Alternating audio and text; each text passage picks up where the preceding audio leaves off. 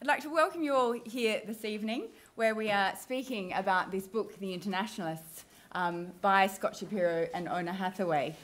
I was playing a board game with my son a couple of nights ago. It's the board game Risk.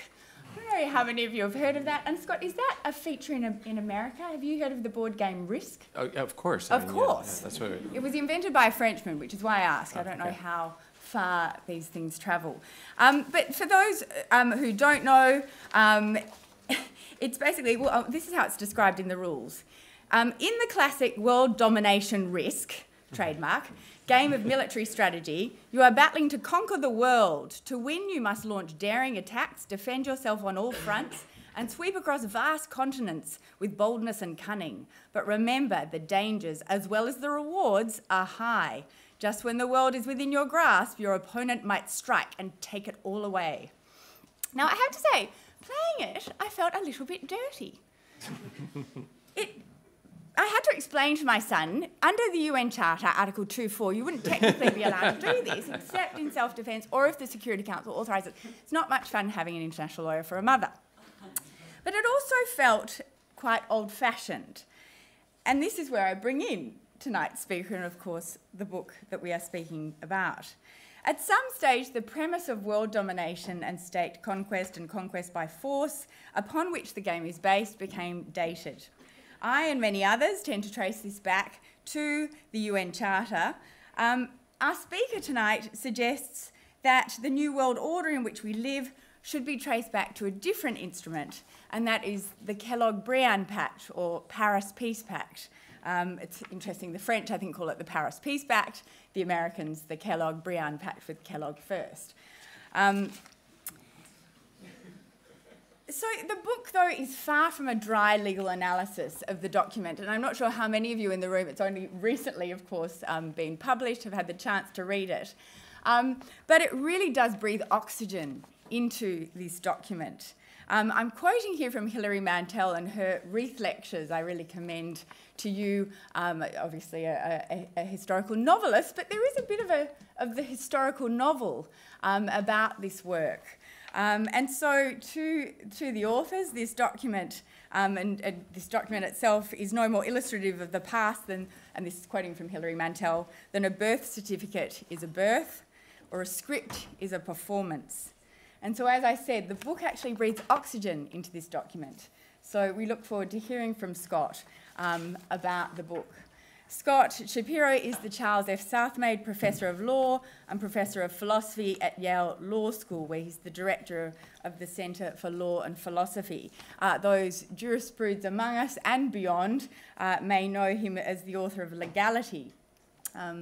But this has been a foray into the world of the use of force and legal history. So, Scott, thank you.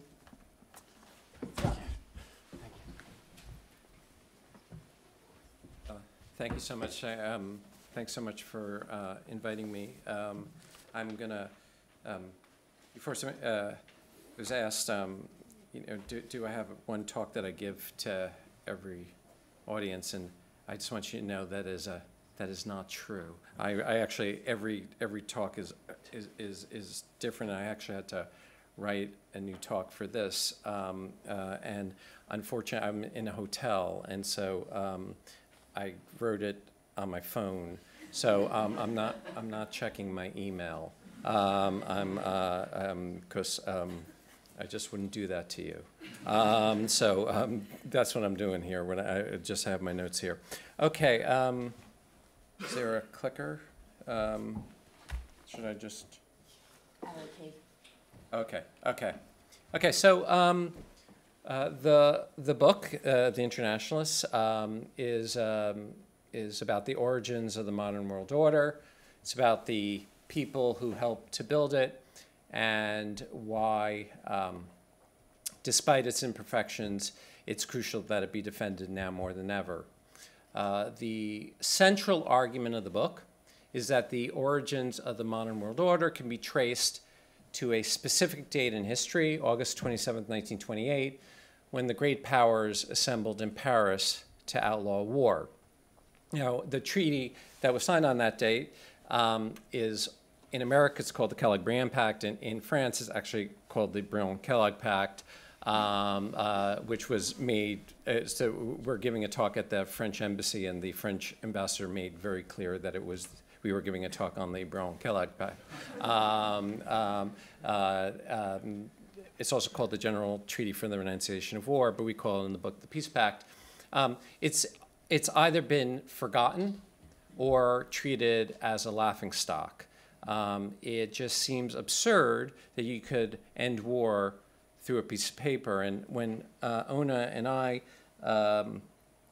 taught international law together at Yale before we wrote the book, we took the same view. I mean, it just seemed like an exercise in absurd idealism.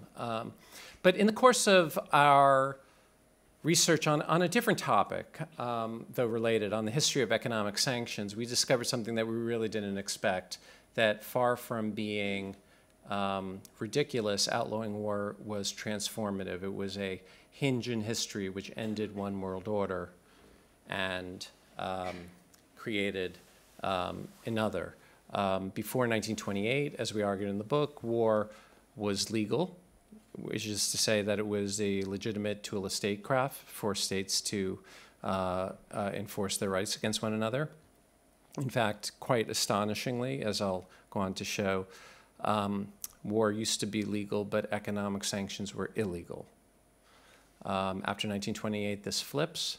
It's an enormous transformation where war becomes illegal, indeed criminal, and economic sanctions are the routine way in which international law is enforced throughout the world. Now, the book describes this tectonic shift in the rules which structure international relations, war and peace, but it does it narratively through a cast of characters that we call the Internationalists, who played a pivotal role in the outlawry of war. Most of these people we had never heard of, some we had, but only vaguely. But we were really taken by their imagination, their vision, their brilliance, indeed their canniness in being able to figure out how to take their ideas, their theories, and translate them into action. The Internationalists, we tell a story of the Internationalists and counterpose them to what we call the Interventionists, who were those who fought just as hard to uphold the moral and legal status of war. And the strange thing about for us for writing the book is it really overturned everything we thought we knew about international law. So you're kind of always taught, maybe you haven't, but most people are taught that Hugo Grotius was a great man, the Prince of Peace, his patron saint of the International Court of Justice, when in fact he was this awful, insufferable corporate lawyer for the Dutch East India Company who fashioned the rules of law, rules of war, to enrich himself and his client and his family. So that was fun to write about. Now, the book has three parts. The Old World Order, part one, which describes the world that existed before 1928, in which war was legal and might was right. Part two is the transformation, what happens when the Internationalists become successful in outlawing war and the chaos that they unwittingly unleash upon the world. And then finally, part three, the New World Order, which describes the world in which we live today, which despite, I said, its imperfections, the Internationalists succeeded much more than probably they imagined they would, and the world in which we live is far more peaceful and prosperous as a result. So let me begin by trying to recover. So these are the three parts of the book, and let me start with the Old World Order.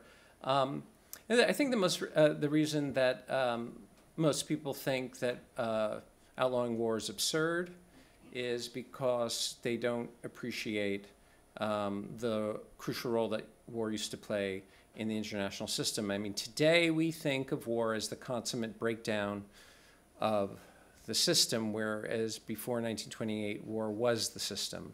War was the way in which states enforce their rights against one another. And we trace this, the book begins in 1603 off the coast of Singapore when Jacob van Heemskerk, the Dutch explorer and merchant, captures the Portuguese carrack, the Santa Catarina, hauls it back to Amsterdam, where it is sold off in auction as a prize for 3.5 million silver Dutch guilders. In order to defend Heemskerk, who turned out to be this guy's cousin, this is Hugo Grotius. Hugo Grotius was a 20-year-old polymath lawyer who had no experience with international law and was brought in to try to justify why his cousin was allowed to take this Portuguese carrack off the coast of Singapore. Now, in the course of his defending his cousin, and then later on when he wrote his classic work, The Rights of the Law of War and Peace, he developed this idea, this remedial conception of war, according to which war is a permissible remedy for wrongdoing. And the idea is simply, if states have been wronged, that is, they had a legal right, and the legal right was violated, and they had no other way to recover for that loss that they suffered, they could go to war as a last resort. So the picture here is, if you are injured, or if I'm injured, we can go to the court, we can go to the police to get the right, the wrong reversed. Whereas states are in a position where they can't, because there's no Supreme Court of the world that they can appeal to. And so that's where the right of war emanates. And so Grotius said in the Law of War and Peace, when judicial settlement ends, war begins. Now, this is crucial because, as he said, subject matter is the same in warfare as in judicial trials. So the casus belli, the causes of war, are what we as lawyers would call causes of action. Not just self-defense, which is what we accept today, but any type of legal wrong, including collection of debts, recovery of property, compensation for accidents, resolution of dynamic disputes. Any treaty violation was a cause of war, to protect the freedom of seas, and also punishment. Punishment was also a cause of war. What I set out here, the book spends a lot of time fleshing this out, but let me give you a very kind of schematic picture. So in the old world order, you have the basic privilege to use force as the kind of the core norm, the core rule. But you have all these rules surrounding it, which make sense of this privilege. So let me take the first one, the right of conquest, which we all know from Risk. And so why did states have the right of conquest? Well, states had the right of conquest because they had the right of war. What was the idea of war? The idea of war is, well, if a state's been wronged, it could use force, invade territory, and seize that territory, and it would be the sovereign over that territory and would own any public property. Why? Because it had been wronged. And so it should have the right to be compensated for the wrong that was the cause of the war to begin with.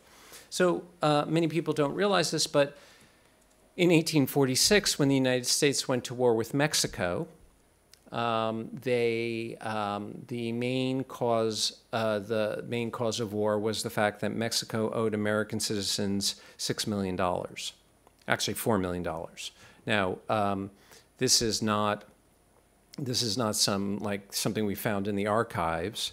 If you type in President Polk, who's the president of the United States at the time, 1846, war message to Congress, he'll tell you exactly why he went to war. And he claims that the United States, I mean, he says it, we are the conquerors, and we had no choice but to conquer California, New Mexico, Utah, Nevada, Texas, part of Oklahoma, and what is now southwestern United States, because, well, Mexico owed us money.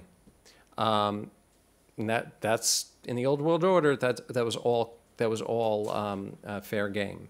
So let me right. So that's Polk there, that guy in the corner, and that's the Mexican Cession of 1848. all because of unpaid bills.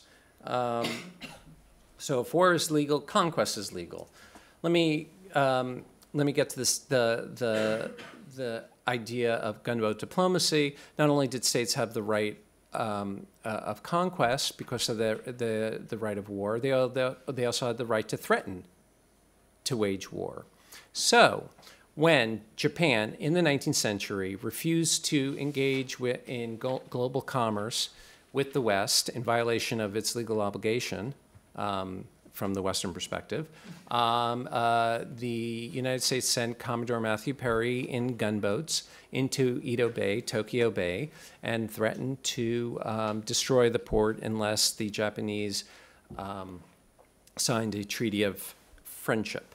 And they did. All legal, all valid. In the Old World Order, there was no duress defense.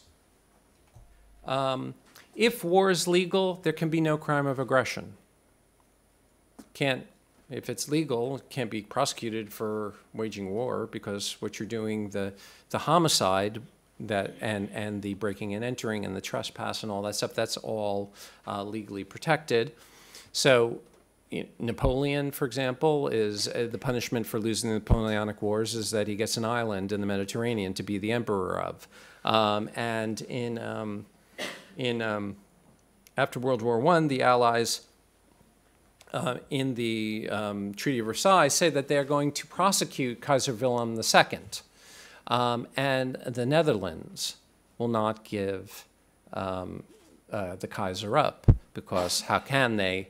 What he did wasn't illegal, which I can tell this group because they understand international law. It is like, I find it just so ironic that the Netherlands wouldn't give up somebody, I mean, like so much, I think like a quarter of their GDP is international criminal law. So the fact that they don't give up the Kaiser is kind of funny. But I mean, in fact, it all made sense under the law. Finally, if war is legal, states cannot favor either side. There was a strict duty of impartiality to favor one side over the other for, excuse me, let me be clear about this, for a neutral state to favor one belligerent over another was an act of war. It was a violation of the duties of neutrality. It would be interfering with the belligerent's right to wage war. Now, since this is a younger crowd, maybe you have, heard, or seen the play Hamilton, and there's the cabinet battle. And the cabinet battle is about this, about international law. It's about the duty of neutrality. It's where the United States says we cannot favor France over Great Britain unless that draws us into a war. That's because it would have been illegal, okay? So we have here not just a set of rules, but an interconnected set of rules, okay? You have the right to wage war, rights of conquest, immunity and prosecution, powers of gunboat diplomacy, and strict duties of neutrality. That is all going to change. Okay, transformation. The book it's called The Internationalists, and the reason why it's called The Internationalists is because my publisher told me to call it The Internationalists. But there's another reason, and that is because the book's got a lot of people in it. It's very populated. And one of the people who is kind of the hero of the book, there are actually not many heroes of the book, but he's one of the very few, is this a bankruptcy lawyer named Salmon Levinson. And Salmon Levinson has absolutely no, I mean, he's a bankruptcy attorney. I mean, he has like no interest in international affairs.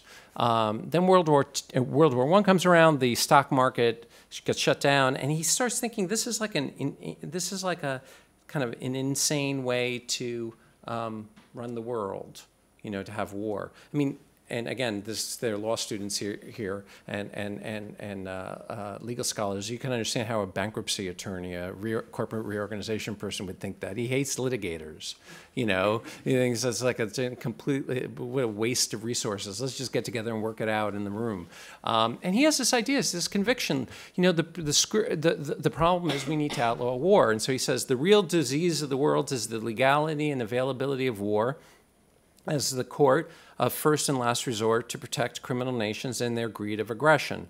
We should have not as now laws of war, but laws against war, just as there are no laws of murder or of poisoning, but laws against them. Now, Levinson teams up with his very close friend, the famous American philosopher John Dewey, and he's friends with a lot of prominent politicians, most prominently William Borah, the chair of the Senate Foreign Relations Committee, and through a long process, which I obviously can't describe here, we end up he's successful in this global social movement, which he helps to orchestrate, obviously not him alone, with the Kellogg-Briand Pact of 1928, and that's Briand in the middle signing the treaty. Now, the Kellogg-Briand Pact is really short. It doesn't say very much. The main article, there are only two articles, but really the first one's the only operative one. Is the high contracting parties condemn recourse to war for the solution of international controversies and renounce it as an instrument of national policy in their relations with one another. So basically, it outlaws war. It says, we're not doing war anymore. That is, war is no longer legal. What the story of the transformation is the story of this. Look. Yeah, I did that. I'm just gonna do it one more time. Don't look at me. Look at that. There you go. So basically, what happens is it's a system that is premised on the permission to use force slowly gets transformed into one in which war is prohibited. Now, it doesn't happen all at once. In fact, they don't actually know what they're doing when they outlaw war. They haven't quite figured out what was going to happen when they outlaw war. What would the rest of the system look like? Now, I know what you're thinking, and many people think that. I've thought it too. Wait a second. There were wars after 1928, and I know that too, because I have access to Wikipedia as well as you do. But the point that I would argue is that these events which crop up after the pact are these kind of shocks to these statesmen who have to figure out what will the world look like now that we can't use war. So there are kind of events which prompt changes in the rules, which slowly gets transformed through the 1930s and 1940s. So let me give you the first example. So Japan signs the pact in 1928, and in 1931, September 18th, 1931, invades Manchuria. Now, why they did that is a very, very long story. Why they did that, it's a really, I think it's a fascinating story. Why they ended up doing it, and I can talk about that in the Q&A. But the point is, they invade Manchuria, and now nobody knows what to do because they had just outlawed war. So how were they supposed to respond to a war? With war? It was like, I do feel like it's like Homer Simpson, like, what did we do? Like we took away the main tool we had for resolving disputes and for stopping rule violations. So one of the ideas, one of the initial ideas was developed by Henry Simpson, the Secretary of State for the United States, who took the reins after Frank Kellogg, and he turns out he was college classmates at Yale with Salmon Levinson, and Levinson sent him an article 2 years earlier, and he said, now that there was no longer a right of war, there should no longer be a right of conquest, because the whole reason for having conquest no longer exists. And Simpson thought that this was a great idea. Levinson called it the sanctions of peace rather than the sanctions of war. So Simpson wrote this simultaneous diplomatic notes. He said that the American government does not intend to recognize any situation, treaty, or agreement which may be brought by means contrary to the covenants and obligations of the Pact of Paris being the Kellogg-Briand Pact. And the League of Nations follows suit, and so after that, very few states recognized Japan's acquisition of Manchuria and then a subsequent claim to be an independent state. They just treat it as not a real state but a puppet state. Now, it is hard to emphasize how dramatic this change is. Probably one of the most ancient rights of sovereignty is the right of conquest. And it's given up at the beginning of 1932. And what is the reason? The Kellogg-Briand Pact. So we go from the right of conquest to no right of conquest. Simpson also said, he didn't just say we won't recognize any situation, any territorial change. He says treaty or agreement. So in addition to their treaties being invalid, conquests being invalid, also treaties that are coerced are also invalid. So we go from a world of gunboat diplomacy to no gunboat diplomacy. And Hersch Lauterpacht in the Vienna, as he explains in the Vienna Convention on the Law of Treaties, Article 52, which enshrines this idea that a treaty is void if its conclusion has been procured by the threat or use of force. Lauterpacht explains that every state has the duty to refrain from the use of war as an instrument of national policy, insofar as war or threats of force constitute international illegal acts. The results of those illegalities imposed treaties cannot be considered valid. Okay, so we go from gunboat diplomacy to no gunboat diplomacy, and then finally is neutrality. Through the 1930s, European states experiment with imposing sanctions on various states for engaging in aggression. The United States takes the plunge in March 1941 when it passes the Lend-Lease Act, which enabled the United States to help Great Britain and the Allies over Nazi Germany, even though the United States is not at war. So the United States is neutral, but it claims that the Pact of Paris, the Kellogg-Briand Pact, changes the rules of neutrality. So this is, actually Lauterpacht wrote this for Jackson, but this is what Jackson says, who was Attorney General. At the time, the Treaty for the Renunciation of War, again, that's the Kellogg-Briand Pact. By the way, Oona's theory is that the reason why nobody recognizes the importance of the Kellogg-Briand Pact is because it has so many damn names. So the Treaty for the Renunciation of War, by altering fundamentally the place of war in international law, has affected a parallel change in the law and status of neutrality, allowing the United States to enter discriminatory trade agreements that favored the Allies. Okay, so whereas before neutrality required impartiality, neutrality permits partiality. And finally, if war is no longer legal, then aggression is a crime. Nuremberg, the International Military Tribunal in 1945-46, we normally think of it today as being a trial about the Holocaust, crimes against humanity. But really, of course, those counts were tried there. But really, the trial was about aggressive war. That's why the Americans brought it. The first two counts are about aggressive war. This is the first Nuremberg indictment, and you'll see all these invasions have been specifically planned in advance in violation of the terms of the Kellogg-Briand Pact of 1928. Indeed, well, we don't have it here. The tribunal held that the only reason why the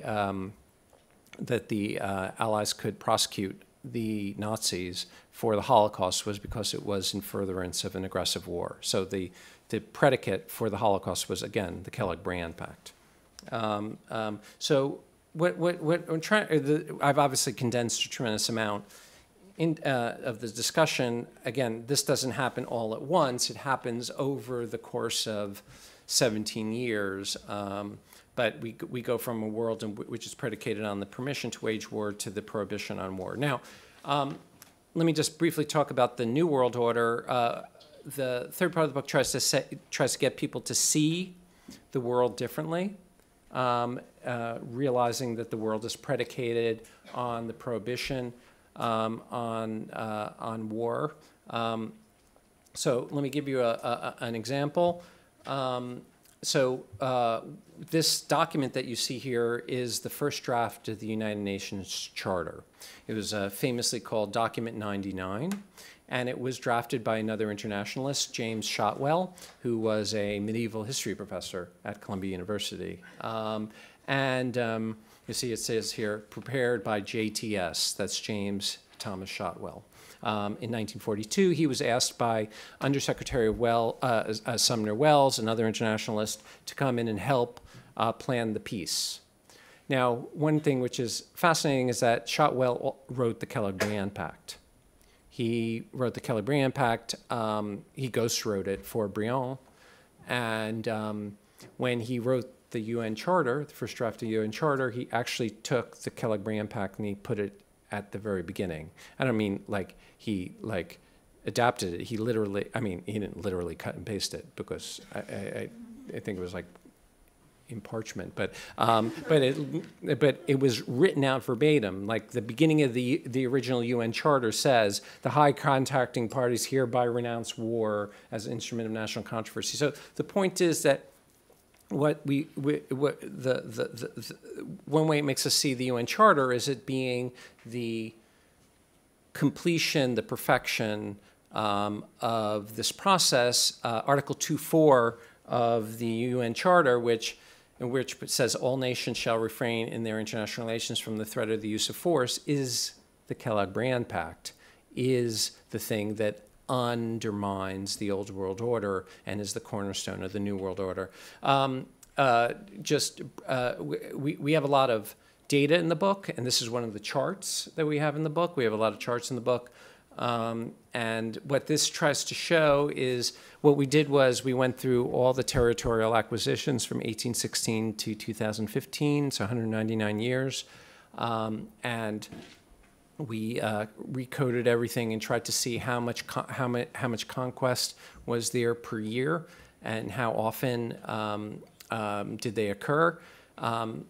Both the frequency and the scope of conquest falls dramatically. It falls before 1928 from once every 40 years, that is once in a human lifetime. A state could be expected to be conquered once in a human lifetime, to after 1948, once or twice a millennium.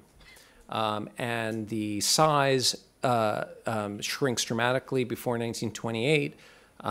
There are roughly 11 Crimeas a year, put it that way, something like 250,000 square kilometers, so about 11 Crimeas a year. Till after 1948, you have roughly one Crimea every 4 years. And the last Crimea was Crimea. Okay, and I can go over more of this later. All the data, we have a book website. All the data is online under the data thing. So if you like stata files, they're there, freely downloadable.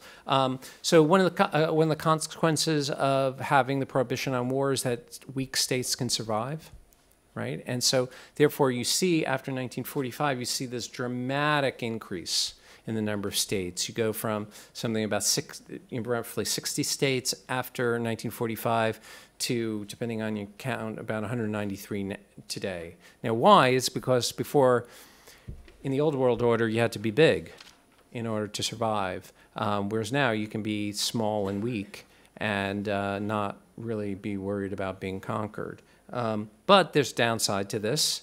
The downside to this is that by prohibiting interstate wars and allowing weak states to survive, you also allow failed states to survive. And so after 1945, we see really a dramatic increase in the number of intrastate wars. There's a fall off, and then it shoots right back up in the 2010s, and nobody really knows why that has happened. One hypothesis is just the kind of withdrawal of nation, the withdrawal of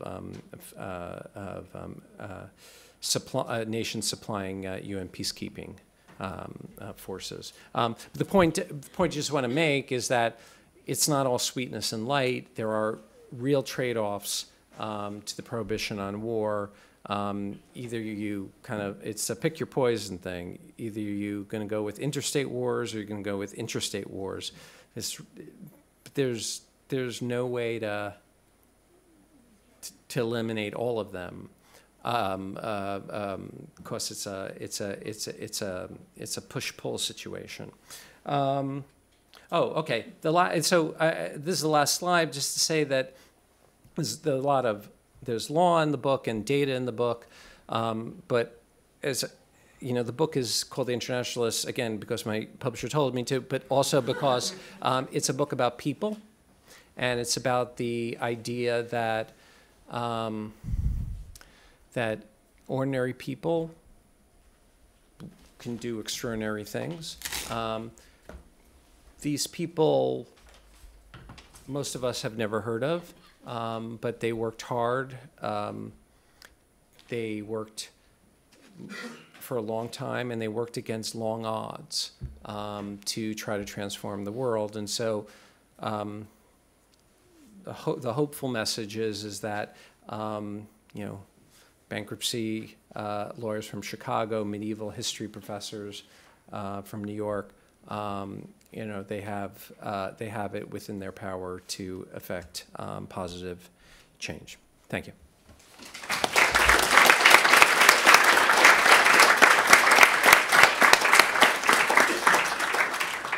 Many thanks, Scott. So as you can see from that fantastic discussion of the book, this is a very carefully constructed argument. There are graphs, there's data.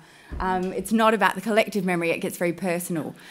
So it really reflects that history is not produced but created. I think you're really feeling as if this is an attempt to recreate history.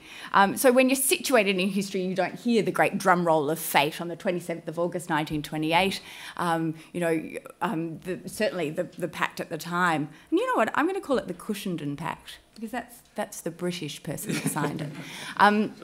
So when they were situated in this room, I mean, a lot did at the time even see it as a joke. So Mussolini, there's a quote in the book, yeah, we signed the, he didn't say yeah, we signed the Kellogg-Briand Pact. I defined it as sublime. In reality, it is so sublime that it might be called transcendental.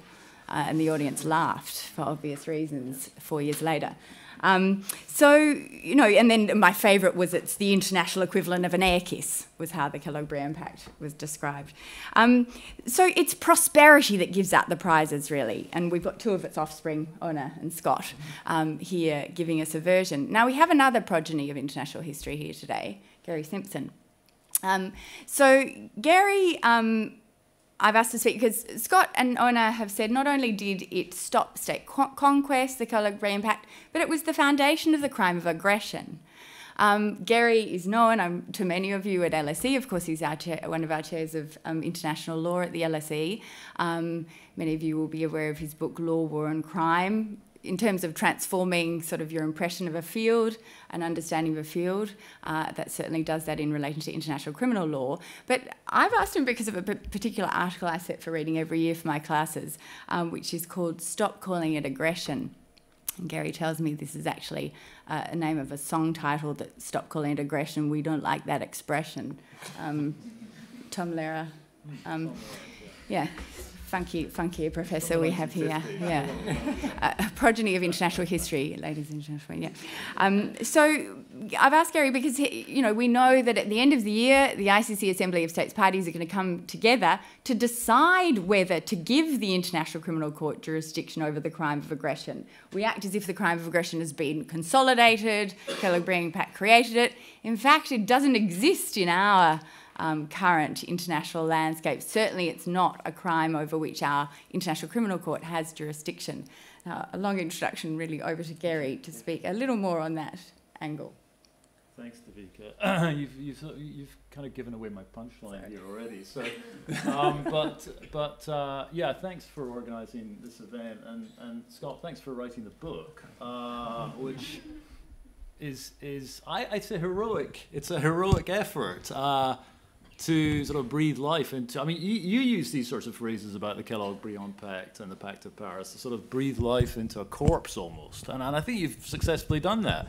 We're going to take the Pact of Paris much more seriously from now on. But let me first of all, I don't want to talk about the crime of aggression. Actually, if you don't mind, you won't be surprised by that, Devika. I wanted to situate this in a sort of genre of writing about international law that's perhaps some of which has emerged more recently. And this new genre of international law seems to have at least three aspects that I think might be interesting for situating your book. And you'll be familiar with some of the books I mentioned. Mark Lewis's book on the birth of international justice, maybe Isabel Hull's story about the First World War, A Scrap of Paper, undoubtedly Philippe Sands' East-West Street. So the first thing I'd say about at least some aspects of these books is that they're offering, I think, and your book does this too, you're offering a sort of redemptive story about international law. So it's not just that international law is a hero of the story, and it's not just that it's central to the story, it's that international lawyers themselves are the heroes, and bankruptcy lawyers are the heroes of the story. So, I mean, this seems important, and the question I would ask here is, what is it that we want from history that makes us go and write these redemptive histories about it? What is it about the present that's taking us into this sort of history, or allowing us to, or encouraging us to write this sort of history? I mean, we think of ourselves as sort of hero scholars that just come upon issues and start writing them because we're naturally interested in them. But something's going on historically. There's a need out there, I think, for these sorts of books at this particular time, and you can see that in the reception of accorded to Philippe's book. So that's the first thing. The second aspect of this genre, and maybe I'm being a bit more facetious here, really, and I very much adopt this style, is the sort of book that says world history began on the 12th of June, 1467. And there seems to be a fair bit of this around as well. So this reminds me of Virginia Woolf's famous quote when she said, the modern world began, roughly around mid-morning on the 20th of December, 1910. And there are a number of books that attempt to do this. So again, Philippe's book does this. The judges walked into the courtroom at Nuremberg on a particular day in 1945, and the world was radically transformed forever. And I do a bit of this. Some of my students are in the class, so I can't argue against this particular aesthetic, because as they know from last Monday's class, that's precisely what I did. I said international criminal law began on the 15th of October 1915, when the British nurse Edith Cavell was executed by the Germans. So as a flourish, I really like this style. As history, I'm not so sure. I'm not so sure that history has these hinges, but we're very attracted to them for some sort of reason, and I'd be keen to explore that. The third aspect of this genre is the idea that individuals really are at the heart of this story. So it's in a way it's an anti-structural story. It's about the heroic individual changing the world. And we see this again with recent histories. It's Lauterpacht, or it's Lemkin, or it's some combination of Lauterpacht and Lemkin. And here, Lauterpacht emerges as a hero again. I don't know if I like Hersch Lauterpacht that much, and I can't say I've liked him more from reading either your book or Philippe's book, and maybe because both these books demand that he be liked in some way. But there's a sort of counter story about Lauterpacht which is maybe less appealing. I was curious about your great men. So you compare on this aspect of the genre, you compare the internationalists, who I think you like, with the interventionists, who perhaps you don't like. But anyway, you can explore that. You can explore that later. So the internationalists were, Lauterpacht, Shotwell, and Levinson, and the interventionists were Qutb, Schmitt, who gets a very bad run in the book, and Amane. So it was interesting to me because, of course, two of the naysayers are from the South, and the three internationalists are Anglo-Americans. So I did a little counterfactual and came up with some different names. I thought maybe the interventionists, we might say, are Bush, McDougall, Slaughter, and the internationalists would be Nehru or Du Bois or Gandhi or Sukarno. And maybe this is not just a game. It seems important that the book would have chosen Anglo-Americans as the heroes of the story. So I'd be curious to get your thoughts on that, because I think it will feel like an Anglo-American story in some places, and maybe it is. You say at one point, in light of these assaults on the system from non-Anglo-American sources, the Caliph, Iran, and so on and so forth, Russia, China. So in light of these assaults on the system, it's not unreasonable to ask whether the New World Order is simply too far gone to be saved. Why should the United States and its allies continue to support international institutions and the rule of the legal order? I just don't know if that sentence would make sense to lots of people in the world. Maybe it wouldn't even make sense for lots of people at the LSE. I suspect that maybe the room's divided on these questions. I don't know, but I think there'd be a really immediate and visceral reaction to a sentence like that in British international legal culture. That's my sense. So again, I don't know. Well, what's the point? We'll talk about this later. So let me offer up. Let me offer up maybe 3 or 4 counter images to your story about the Pact of Paris and its transformative effect on international law and relations. And I really offer them in a sort of heuristic vein. I'd be curious to know what people think of them. I'd be curious to know what you think of them. And let's face it, 4 heuristic images don't sell books. So I appreciate that it's much more effective to produce the sort of compelling and well-researched history that you've produced. So one counter image would be the Schmittian image. That maybe Carl Schmitt's right. I mean, he doesn't, as I say, he doesn't come across well. Very few Nazis do, let's face it, and you describe him in those terms in the book. But maybe his description or characterization of the system is compelling. Maybe the move to making war illegal actually just made a particular type of war lawful, or clothed a particular sort of violence in law, and made that violence more, if not more violent, at least more hubristic and more vain and more dangerous, and somehow disguised its true effect on the world or its true intentions. That maybe the move from the European dual system of the 19th century to this, what E.H. Carr called a harmony of interests, the way in which the great powers in the 20th century came along and said, we no longer act as sovereign states in an inter-sovereign world. We're not like that. We're above it all now. When we go to war, we're acting in the name of humanity. So are they cheating when they act in the name of humanity? That would be the question. So that would be one counter image. A second counter image would be Martin White.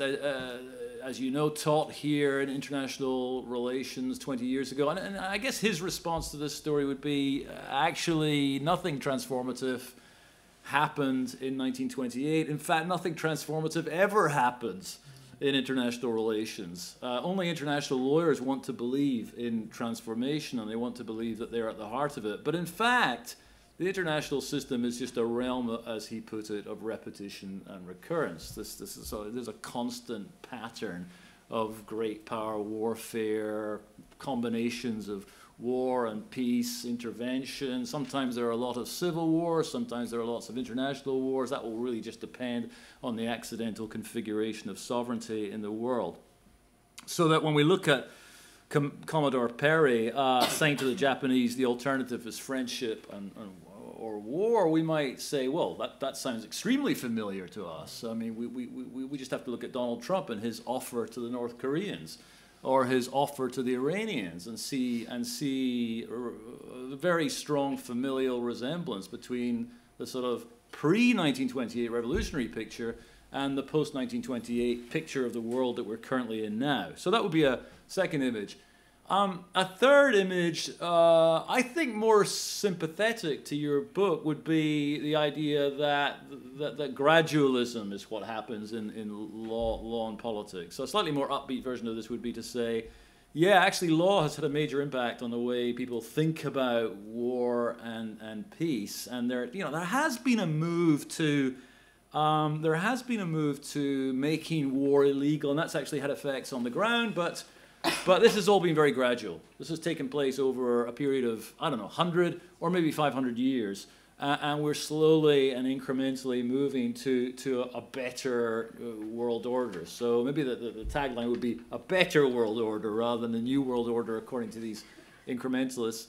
And then the fourth counter story would be just new dates. And I can imagine what's happened when you've spoken in other places or when the book's been reviewed is that people have just offered other dates.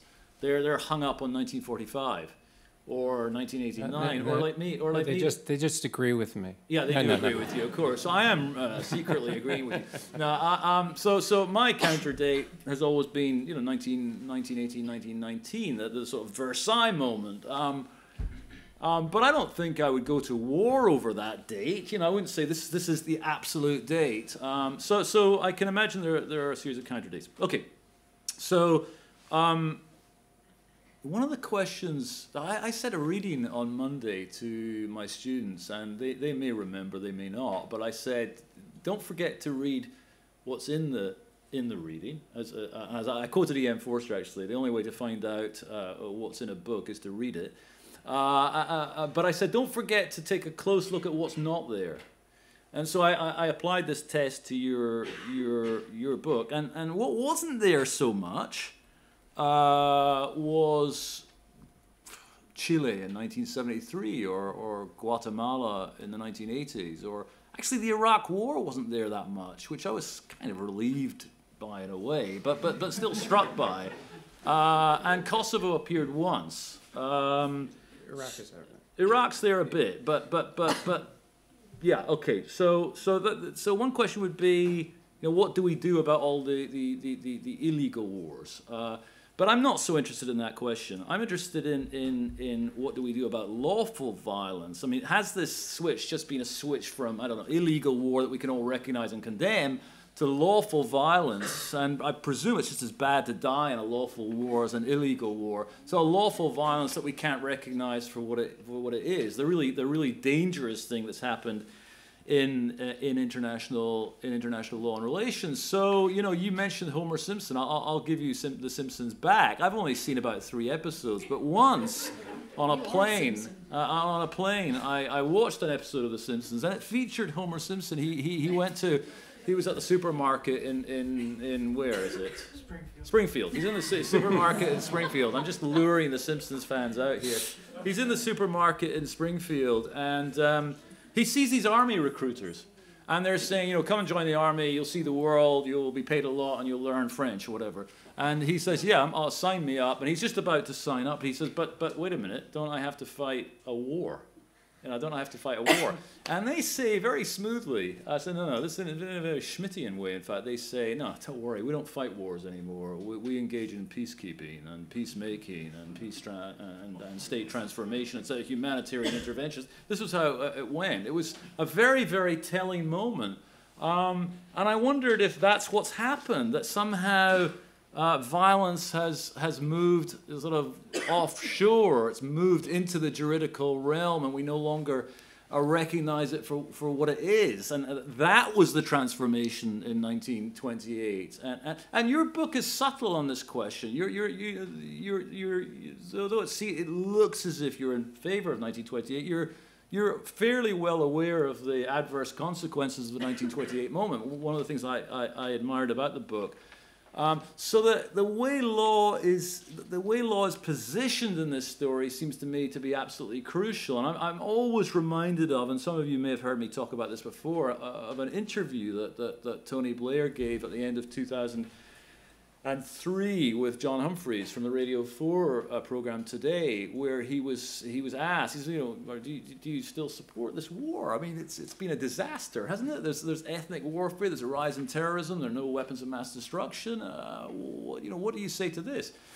And Blair said, well, all that might be true, but don't forget, we had 13 Security Council resolutions authorizing this war.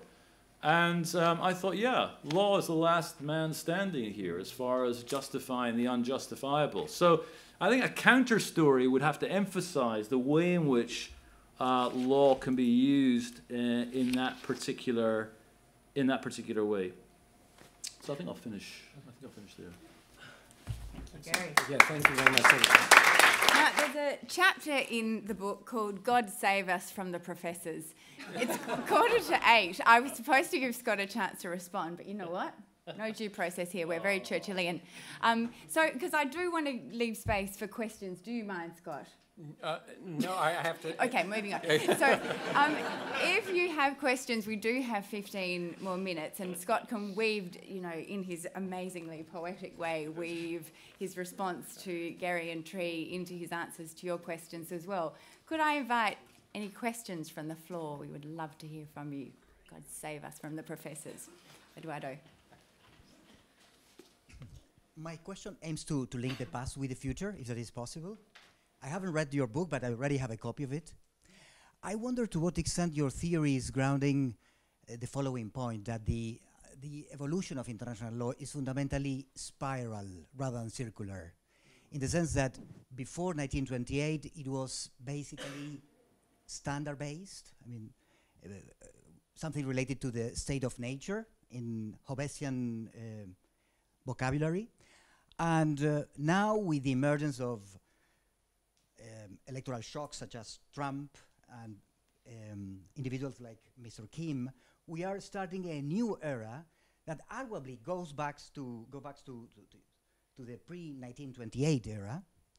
So we are somehow going back to the state of nature, in which war, why not, nuclear war, could be a potential solution to certain problems. So my question is, to what extent, an important point you are encapsulating in your book is that the evolution of international law is fundamentally spiral, from being standard-based before 1928 to rule-based, because the prohibition of war, I think, is an example of a rule.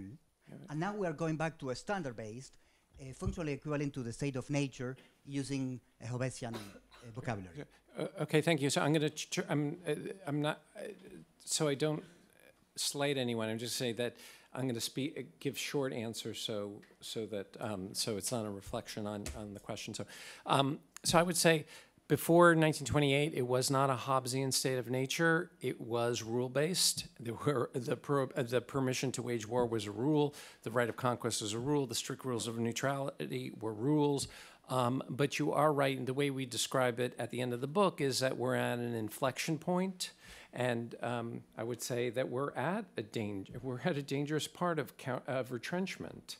I do agree with you. Like, there's this sense that the United States, the President of the United States can say we should have taken the oil, the sense in which the Palestinians are they're the fundamentalists. I mean this is terrible. This is really alarming, and we didn't mean for the book to be be preachy at the end, but we preach at the end because it needs to be preached. And I would say, and I won't get to this now, but I'm happy to talk about it. The great achievement of 1928 and then consolidated in 1945 was this world created and this whole system of rules based on the prohibition on war, and that is, though often honored in the breach, it has obviously not been followed perfectly by any means. It was way better than what it was before, and we are in danger of reverting either to the pre-1928 world or to another world like the interwar period where we don't know what the rules are anymore, which is that is a state of nature. Yes. Thanks. Could you say a word about a topic which seems to be in the news at the moment? That's the proliferation of nuclear weapons. I mean, it was well received that the Nobel Peace Prize went to an organization that was as active in the campaign against the proliferation. But on what basis, in international law, does one country or group of countries forbid the acquisition of nuclear weapons when they themselves have it? Yeah. So this is a question, in some sense, of field, because there's the basic principle, and correct me if I'm wrong, because I'm sitting here with experts on it, and I just play one in the book. International lawyer. The basic rule is that international law, you're allowed to possess nuclear weapons. You're just not allowed to use them. There's the NPT, the Nuclear Non-Proliferation Treaty. And then the Security Council can step in and impose additional restrictions. So that's the basic. That's just the basic rules without any nuance. I will say that you're talking about the women in the book. One of the groups we work with is the Women's International. The Women's International League for Peace and Freedom, WILPF, and we have a picture of them in the book. They're still going. It was started by Jane Addams, and they were really excited because not only because anti-war groups are not doing well these days. I mean, it's not a particularly anti-war culture we live in, but also is so touching. I mean, they meet and they talk about the Kellogg-Briand Pact as this great achievement, but it was been suggested to us that we could take this opportunity when we go around talking about the Kellogg-Briand Pact, but we also talk about this new nuclear ban treaty, and that the group that led it just won the Nobel Peace Prize. Unfortunately, I mean, they seem very different than the Kellogg-Briand Pact. The thing about the Kellogg-Briand Pact is they had the great powers on board.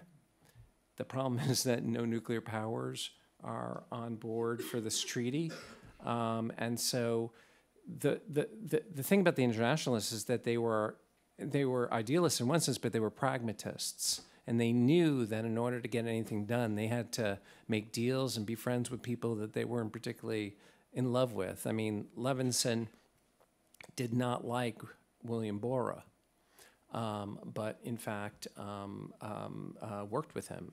And Frank Kellogg was, I mean, one of the reasons we didn't call it the Kellogg-Briand Pact in the book is because Kellogg was an awful person who stole the Nobel Peace Prize from Salmon Levinson. I mean, it's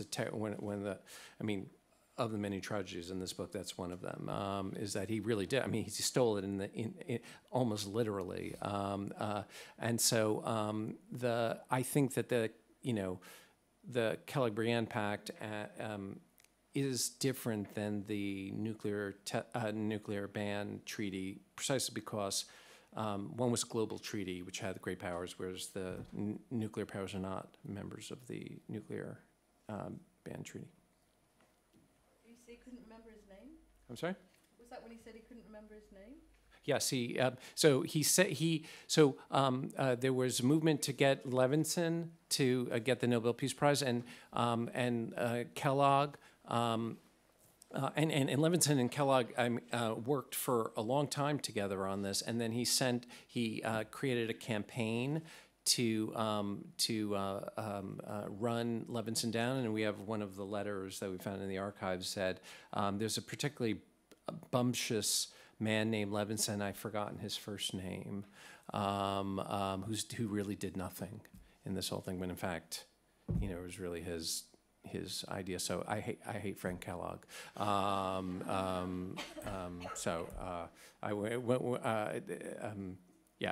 me just leave it at that. I think it's best because they're filming this.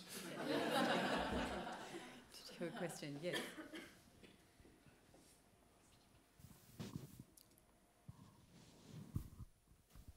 Thank you for the presentation. Okay.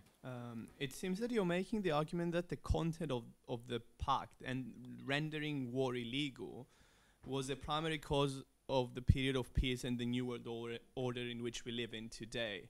Well, as a historian, I'm very skeptical about this. Yeah. Especially, how would you respond to the argument that it was really American superiority which led to this new era of peace that we live in? Or how about the Pax Britannica even a century earlier, and even the use of nuclear weapons?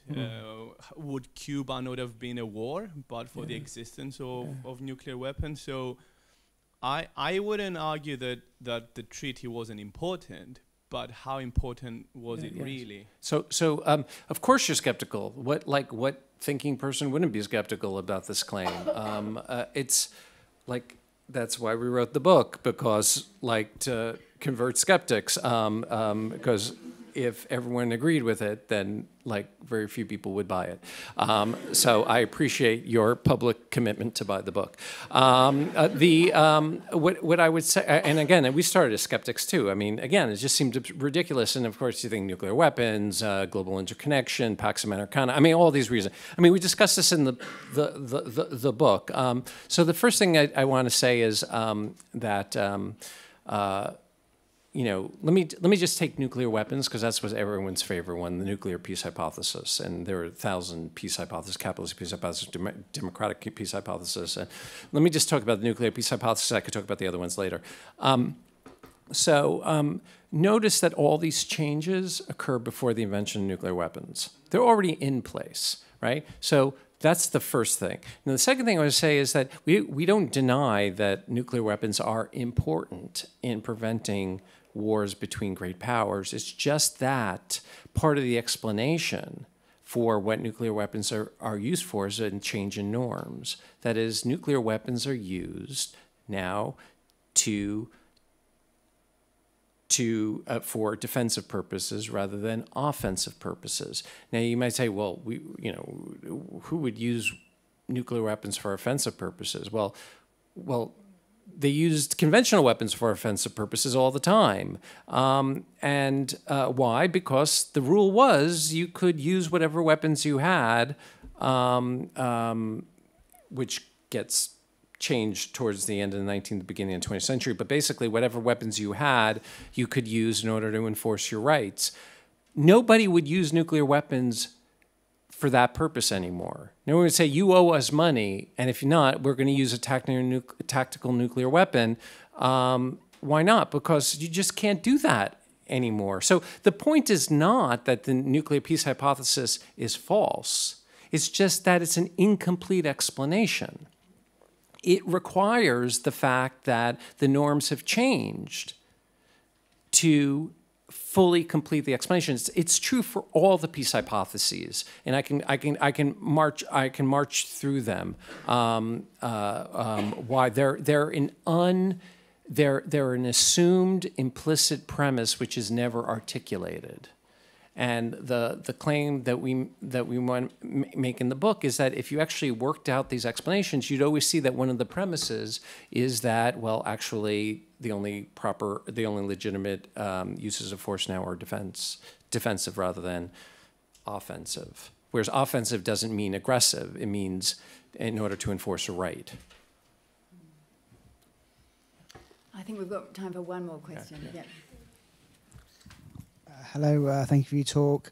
I'm just interested to know, does this new world order that you talk about, I mean, would you personally say as a philosopher that it's more moral to, if someone attacks you or hits you, is it more moral to hit them back or to take them to court and give them a criminal record? Yeah, right. So one of the ideas in the book is not that in 1928, when war was outlawed, power doesn't matter. It's not that imperialism ended in 1928, 1945. No, it's just the nature of imperialism and the nature of power changed. We went from gunboat diplomacy to checkbook diplomacy. We went from kind of violent forms of imperialism to economic imperialism. And then people will say, well, you know, that's really bad. And I'm like, yeah, but what's worse?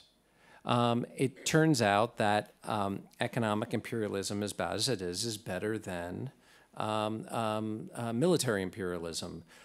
Not always. There's been a lot of harm caused through various neoliberal forms of economic imperialism. We all know about that. But the question is, which world is better?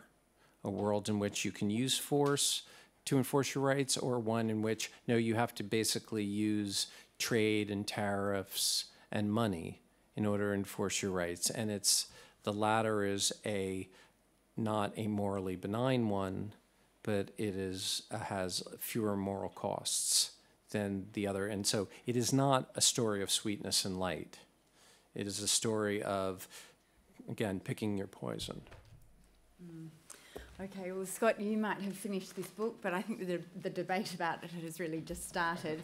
A central message in the book is that ideas matter. I think despite many provocative claims and central claims, that is the important thing. Katrina, Gerry and Scott, thank you very much. Thank you so much. Thank you.